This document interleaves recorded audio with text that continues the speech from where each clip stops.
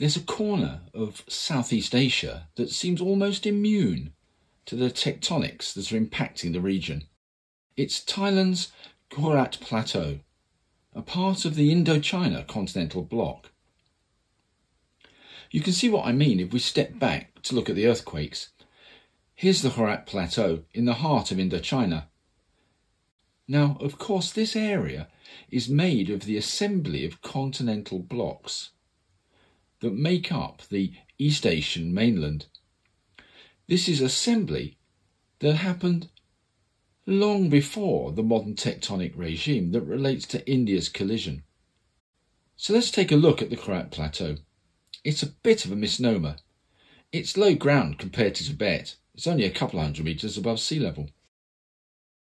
But the elevations around the margin are enough to influence the course of the Mekong River, and modern ranges, deformed crust, appear to wrap around the plateau.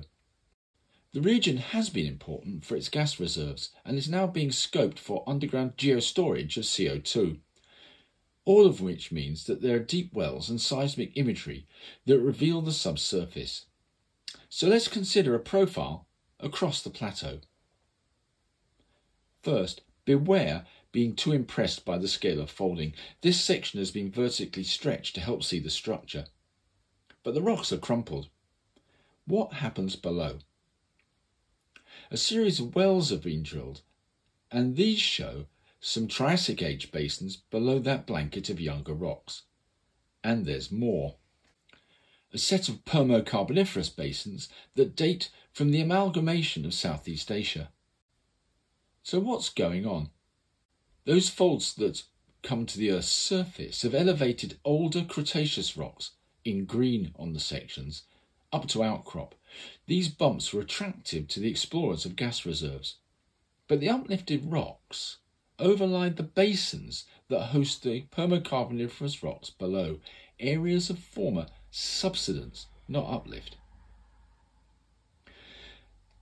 Just to show this with less vertical stretching, but still with some vertical exaggeration, you can see the elevated Cretaceous in green overlying the basins at depth.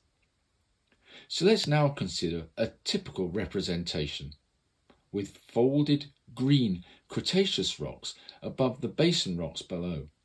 We can identify the fault types. These are normal faults which help to form the basins below. These are thrusts which relate to later squashing. The squashing that folds the Cretaceous rocks at outcrop. And this major fault has a bit of both. It's a former normal fault partially reactivated as a thrust. We can take off the squash, restore the basin to show its former shape.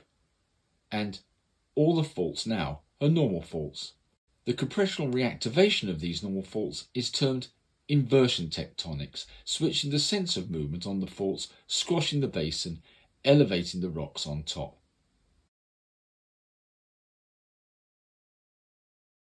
This inversion tectonics has been really important for resource development and may well be important again by providing structures that could host CO2. Regardless of these opportunities in applied geology, the Khorat Plateau reveals that it has indeed deformed along with the rest of Asia, just a bit weakly, and the deformation is controlled by its earlier basin structures. It's a great illustration of how pre-existing faults can control later tectonics, the tectonics associated with continental collision.